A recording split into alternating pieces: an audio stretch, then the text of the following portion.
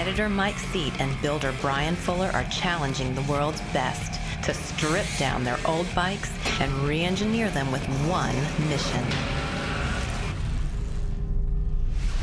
naked speed.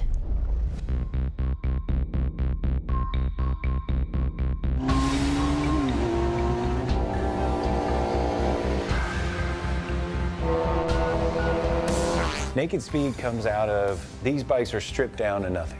I think it more aptly describes the whole genre of naked fast bikes. That's street fighter, that's cafe racers, that's drag bikes, that's everything that's stripped down and fast. Could be anything. You want to strip things down to their basic form, and that is naked speed. All this structure that gives it strength, we're going to cut off. Look at that.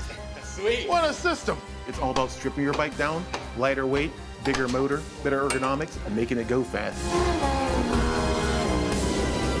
No matter what hits the workbench, you go, how much weight can I get off this? And how much performance can I put into it? That hasn't changed in 50, 60 years. Same ethos, same kind of ride. Your mind just goes blank and you have one purpose: shift as fast and as hard as you can to catch the next gear, and you are just trying to get as much as you can out of this machine. There's a human element, so you've got kind of the creation element with it. You've got the speed, there's power, there's passion, there's humanity. You know, I think there's a little something for everybody.